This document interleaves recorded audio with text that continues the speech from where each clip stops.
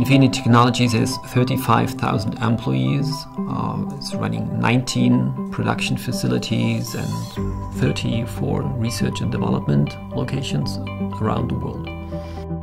Our business environment is not really different from that of any other semiconductor company and our competitors. In order to stay in business, we need a certain percentage productivity increase every year for our 6, 8 and 12-inch factories. Infineon transitions from the classical semiconductor production flow, which is running a fab, you test, you have an assembly and a final test, to more and more complex production networks across multiple sites, including subcons. Also, we are faced with an increasing product mix. So this is adding to complexity significantly. So we are producing more different things at the same time.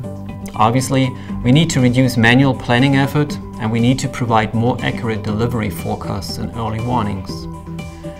And last but not least, there is a huge pressure to standardize and harmonize IT and automation solutions for existing factories. The key requirement is really you have to get to automated decisions, and you have to optimize existing automation concepts and solutions, which have been developed in the past years. Let me give you some examples. In assembly and test, there are lots of manual decisions to plan setup corridors and lot starts, or to do forecasts for the supply chain. Some of them are still based on Excel. Another example is coming from the front-end manufacturing sites. We have to go for full automation in parallel to manual processes. So we call it the shoulder-to-shoulder situation, where a man and the operator in the factory and the robot have to work in parallel. And factories have a very different degree of automation. So we have already pretty highly automated factories, but we also have on the other side factories which just started their automation projects.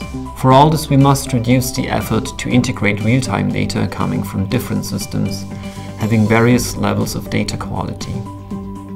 Many of these systems are site-specific, have been implemented over many years, and the complexity is really huge.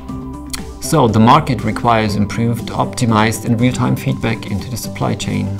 APF stands for the Applied Materials Product Advanced Productivity Family, and is really a great tool when it comes to integrating with real-time data sources, when it comes down to integrating with many different data sources. Out of the APF suite, we are using the dispatching component, which is the real-time dispatcher, RTD. We also use the reporting capabilities, and we use Activity Manager. And as no real programming experience is required to build those APF rules, IT can shift automation, reporting and diagnostic responsibilities back to business users in line control or in automation groups and in industrial engineering. And you can imagine, just by pushing back the responsibility to the people who actually came up with the requirements and who understand their business better than IT, you speed up projects significantly. And at the end of the day, you have very short learning cycles and a good strategy for rapid prototyping.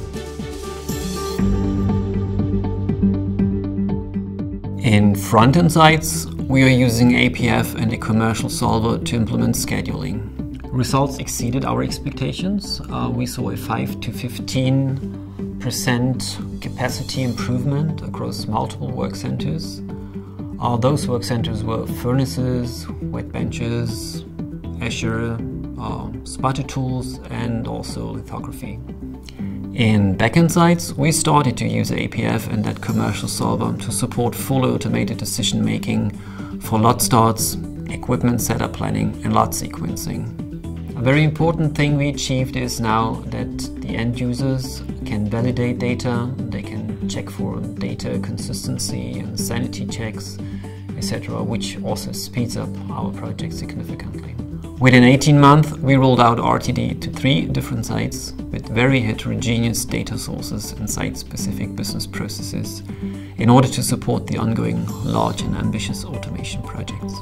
In terms of IT, RTD or APF is very important as a building block, as a baseline. It helps to harmonize and to standardize solutions, and it really has become a building block for all the automation projects, the running ones as well as the ambitious upcoming ones.